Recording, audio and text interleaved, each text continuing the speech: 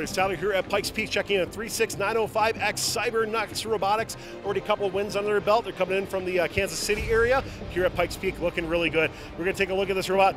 Awesome build quality on this spot, but we got to cover some cool features and attributes as well too. Going through the pneumatic systems, the drivetrain, and their climber as well too with the B-tier climb. So let's learn more about this team coming up here on Pits and Parts. This video on fun is brought to you by viewers like you and also in partnership with the following. The Robotics Education and Competition Foundation provides fantastic programs for students from elementary school all the way through college. These include VEX, aerial drone competition, online challenges, JROTC, girl-powered, scholarships, certifications, and so much more. To discover these exciting opportunities, visit recf.org and get connected. We got Maddie here on the controls, and Joey, you're going to be covering more about the robot here. Let's start kind of from that bottom up. Talk to me about your drivetrain, and I really want to hear about that build quality we talked about as well too. All right, so I guess I'll start it off with the drive here.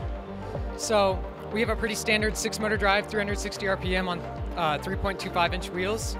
So that we have plenty of torque and plenty of speed getting across the field, and then we have sleds on the front and back, in addition to rollers to help us get over the barrier really easy. So another thing we do is we have our battery and brain really low, so we can keep our center of gravity low getting across the field. It just helps with prevent tipping and stuff. With those rollers that you have on the front here, I'm assuming you're primarily just going over this way with the rollers and sleds? Actually, we go from the back most of the time, and really? The rollers actually roll on the ground. Gotcha, okay, that's cool. And then, so we have our 6 motors and then stacked on top there. It's kind of hard to see. So I guess next I'll go up into our pneumatic systems. So we have we run 2 tanks to 2 different systems. So our wings are on one system. You can go ahead and demonstrate that. Yep. So we have vertical wings just because they don't bend and flex as much when you hit a big group of tri-balls. So and then go ahead and retract those. And then we have our B-tier climb, which, here, go ahead and put that up. Or other one. Yep, and then go ahead and put it down. Yep, so it's a nice B-tier climb with that, just with 2 pistons and some rubber bands. What made you want to go with separate pneumatic systems for each one of the features on there? So in some matches, we tend to use our wings a little bit more than others. So sometimes it just depends on what PSI we're at, and we need a certain PSI to get up to B-tier with only 2 pistons. How many, with only having that one accumulator tank, then how many times can you deploy wings in a match typically? In a match, we could probably deploy them 20 or 30 times. Oh, okay. Yeah, so it's not a lot of stroke on the cylinders there. Gotcha. They're regulated down, so it's not using much air, which is very pretty cool. nice. Overall, when you approach the over/under game, what were some really key things that you really wanted to accomplish? And then from a build quality standpoint, what does that mean to you exactly, and how you approach this game? Yeah, so we really wanted to be small this game. So one of the things we did is our drivetrain from the front to the back is 24 holes long. I guess with the sleds it's longer, but 24 holes long, which is pretty small for that, so we have plenty of room on either side. The smaller profile allows us to get around the field a lot easier, I think. So it's kind of harder to defend with a shorter bot. And then we really wanted to be durable this season, because a lot of bots going over the bump, they just get really shooken up. Yeah. And a lot of the things we do on here, like angled standoffs, and we have up in here, we have custom brackets we cut out of aluminum on those 5-wide plates.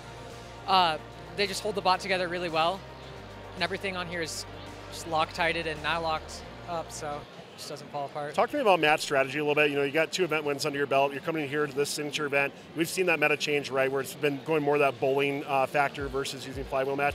Do you find that as something you're going to be doing here, or is there anything different that you think you're going to be using at the signature event in regards to match strategy? Yeah, so I think we're going to be doing a lot of bowling, and I think it really just depends on who we're playing, I think, because we're going to be match loading if we think that it's probably a better, I don't know, I think a better strategy going into the match, just based on who we're playing. We'll kind of make that up as we go with our teammate and the queuing tables and stuff. But I think we'll be doing a lot of bowling just because the way the game has evolved. Well, we're looking forward to seeing how this performance takes flight. Cyber Nuts Robotics, once again, thanks for telling us more about your team and your robot. Best of luck at this signature event. Yeah, thank and you. I can't wait to see how you do. Thanks a lot for telling us about the team. This video on fun is brought to you by viewers like you and also in partnership with the following. The Robotics Education and Competition Foundation provides fantastic programs for students from elementary school all the way through college. These include VEX, aerial drone competition, online challenges, JROTC, girl-powered, scholarships, certifications, and so much more. To discover these exciting opportunities, visit recf.org and get connected. Don't forget to like, subscribe, and ring the bell to stay up to date on our new videos.